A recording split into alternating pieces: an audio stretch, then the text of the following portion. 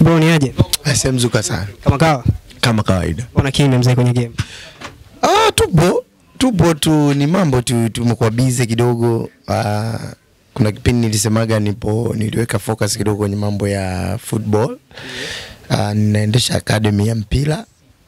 Na niliipa nguvu sana, na ndio maana muda wangu mwingi sana ulikuwa umechukuliwa kwenye mambo hayo ya football. Lakini tupo tunakuja vizuri tu, tuna nyimbo, tuna big collabs, tuna videos ziko tayari, ni anytime any day zinatoka. Mzee umekuwa na chaguzi za majina fulani hivi kwa watoto wako, yani kwanza akianza na Goldie akaja Jamaica, inakuwaje? Mbona majina unique sana, inakuwaje mzee? Gold ni jina lilikuja tu kwa kusema ni jina zuri, yani unajua gold ni kitu cha ni dhahabu, ni kitu kina value, kina thamani. Kwa hiyo tulimpa gold ili kumtengenezea naye. Unajua mtoto wako anapoitwa gold tayari umeshamfungulia njia nyingi. Tayari umemweka, umeshamfanya kuwa mkubwa. Mtoto wako anaitwa gold, dhahabu, ana thamani.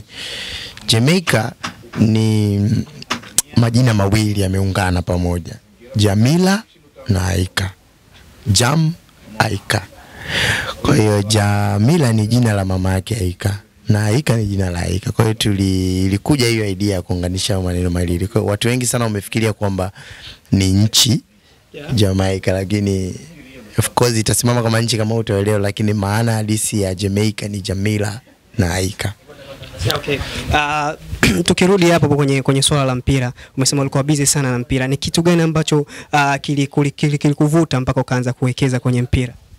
Mimi napenda sana mpira sana. Tokea niko mdogo nilikuwa nacheza mpira. Kwa hiyo naishi karibia na maeneo ya Kawe, Tanganyika Peckers, ambapo kuna timu nyingi sana zimetoka pale, zilifikaga mbali. Kwa hiyo nilikuwa naenda kufanya mazoezi pale moja ile kucheza, unajua kutoa jasho. Kwa hiyo nikakutana na vijana wa mtaani na nini, ikawa nasema kwa nini sifanye kitu ili hizi talent zisipotee. Kwa hiyo nikaunda academy.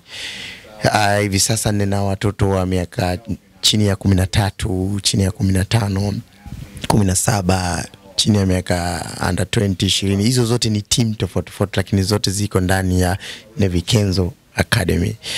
Tumefanya vizuri, tumeshiriki ligi nyingi. Tunaendelea vizuri, kwa inshallah uko mbele tutaweza kuwapush. Lengo ni kuwasaidia vijana waweze kufika, watimize ndoto zao. Tuweze kuwafikisha sehemu ambazo pengine wangeishia tu mtaani. Kwa kumbukumbu zangu, unapozungumza the industry wametoka wasanii wengi. Unamzungumzia Chinbizi, namzungumzia Wildad ambaye sasa hivi sijui kama bado yupo the industry ama kwa sababu yupo kimya hivi. Hebu labda tuweke wazi, Wildad yupo ama vipi? Wildad yupo na sisi industry. Nilishaiweka wazi hiyo. The industry hivi wasanii ambao wapo ni ambao hatujawatambulisha na Navykenzo.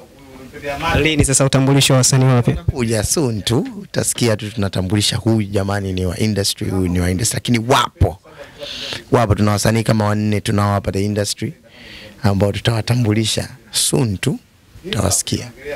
Leo tumeona kwamba umezungumzia kitu cha kuna project ambayo umekuja nayo ya kuhusiana na masuala ya upandaji miti. Ni kitu cha tofauti kidogo nje ya muziki. Ni kitu gani ambacho ulifikiria mpaka ukaja na project kama hii? Unajua mara nyingi sana watu wengi tunafikiriaga kwamba wanamuziki wanatakiwa wafanye mambo ya muziki tu, lakini hii project itoka ule dada Sara ambaye mmemwona pale. Yeye aliwaza akaniambia, bwana Lili, naomba unisaidie ku create awareness, kuambia watu ni kuhusiana na miti.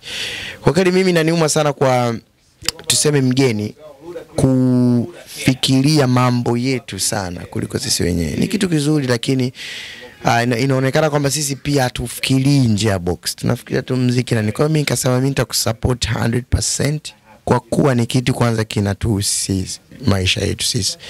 Na hata kama sio sisi la basi watoto wetu au wajukuu zetu.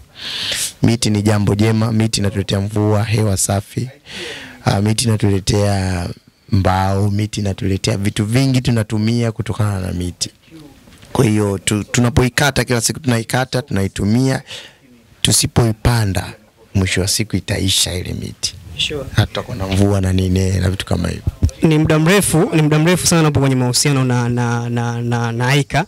Ni kapo ambayo imedumu kwenye mahusiano kwa muda mrefu, tofauti na kapo za mastaa wengine ambazo tumekuwa tukizoea, na mmebahatika kupata watoto wawili, Gold na Jamaica. Yes. Ndoa lini mzee tutarajie? Ndoa inakuja. Kusema kweli hilo ni jukumu langu na nimelibeba kabisa kwa mikono miwili kwa sababu sisi wanaume ndio tunaoa.